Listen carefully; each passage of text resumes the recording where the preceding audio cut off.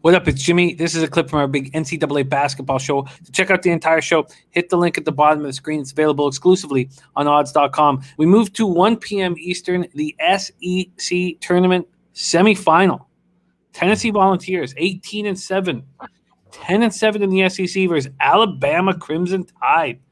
Max's boys, 22-6, 16-2 in conference.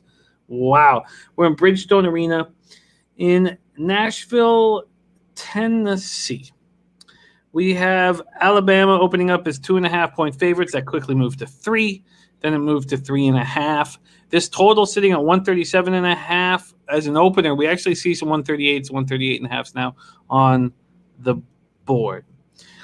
Tennessee hasn't won this event since 1979, the year of my birth. But the Vols are now a win away from reaching the championship game for a third straight tournament. Santiago Vescovi scored 14 points to lead 5 Volunteers in double figures. Tennessee beat Florida 78-66 to advance to the SEC semis.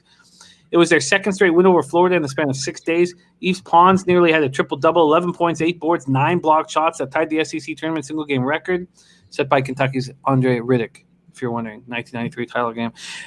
But the game was overshadowed a bit by John Fulkerson taking 2 elbows, one to the face, one to the head, or just both to the chops, maybe, from Omar Payne.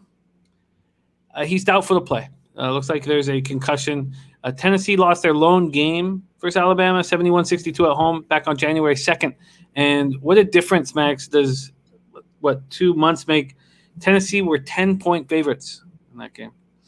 Alabama coming off their most impressive, dominant performance of the season. Max was all over them, defeating Mississippi State 85-48 for their 4th straight win. They were up 47-19 at the half. Javon Quinterly, 14 points off the bench. Jaden Shackelford adds 13. The second-best perimeter shooting team in the nation hit 13 threes. SEC Player of the Year, Herbert Jones, 8 points, 7 boards, 7 assists, 3 steals, 2 blocks in just 17 minutes. Juwan Gary made all 4 shots for 11 points. Crimson Tide's bench outscored the Bulldogs bench 47-5. Alabama shot 49%, had 20 assists, just 9 turnovers. But, there is a but, they may lose guard Josh Primo. He left with 12.5 minutes remaining with a knee injury, didn't return, taken to Vanderbilt University Medical Center for further observation. That could hurt them. Max, here we go. SEC tournament semifinal, Tennessee, Alabama. Jim, watching Alabama was just thrilling in the kind of way that only our friend, the master Jedi of unders, the man who makes unders great again, Noli knows, could appreciate. This is an Alabama team that I have said on this show, I think 3 or 4 times now, they want to be the best defensive team in the country. And god damn, did they put on a defensive performance today.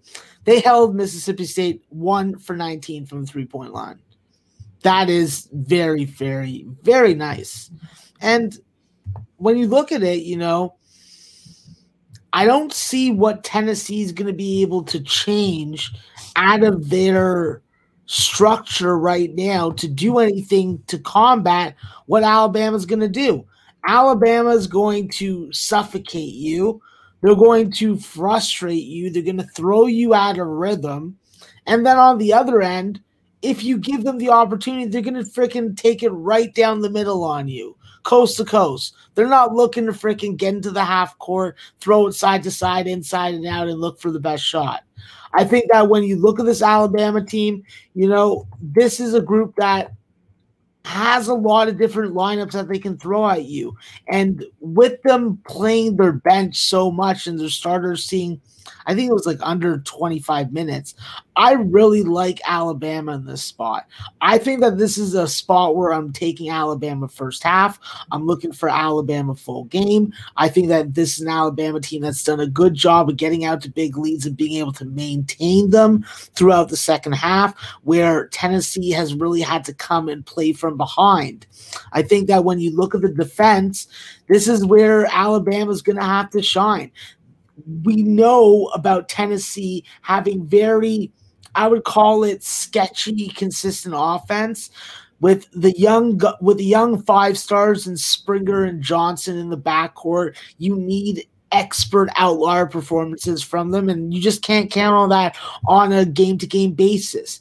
While Yves Pons is definitely a quality player, an all-around type guy, I don't really see him being able to really command the respect of the opponent's defense, attract those double teams, and stop and be able to put up 25 points.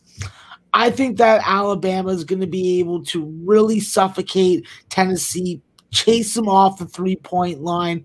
The one area that Alabama has trouble is just on the glass and keeping teams off the free throw line. Turnovers, I think Tennessee is going to see the same kind of pressure they saw in the first game. I think that this is a correct line. I would have probably made it around 6.5 myself.